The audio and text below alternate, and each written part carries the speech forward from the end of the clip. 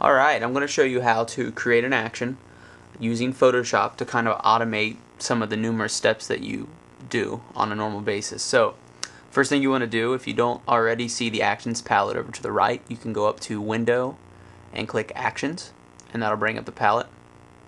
And for me, of course, it took it away. So, there we go. Actions palette is up. So the first step is to create a new action, and I'll show you the icon. It's right here at the bottom of the Actions palette. It says Create New Action. Click on that, zoom back out. Okay, so now it brings up what we want to title it. I'm going to call this one Black and White, and I want it to go into my default actions folder. That's what this means. Of course, you have, for me, I have plenty of other folders. I like actions.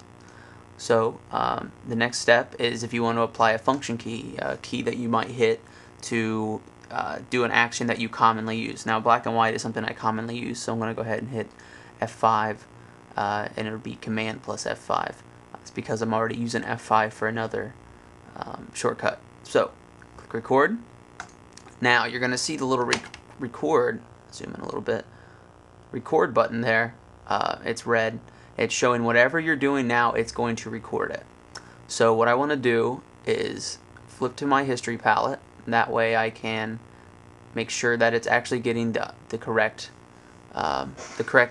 rendition of what I'm doing. So I'm going to go through this black and white tutorial pretty fast. If you want to learn more about the black and white tutorial, I have it posted as well in the Photoshop tutorials on our forum. So anyways, very quickly here, image mode, lab color.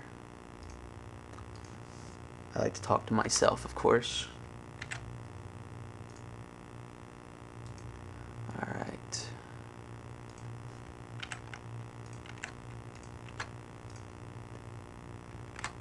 And now I'm done. So click back on the Actions palette there and hit Stop, which is right next to the record.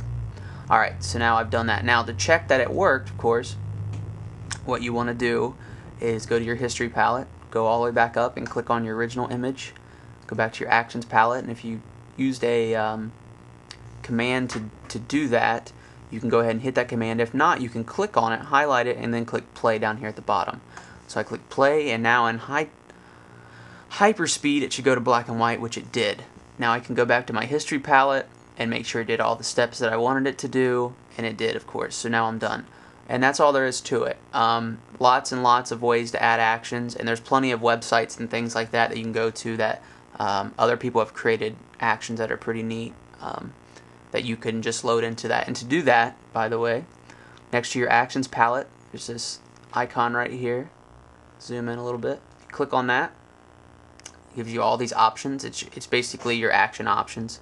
And you can go down to Load Actions. And when you click that, it will let you choose wherever you put them.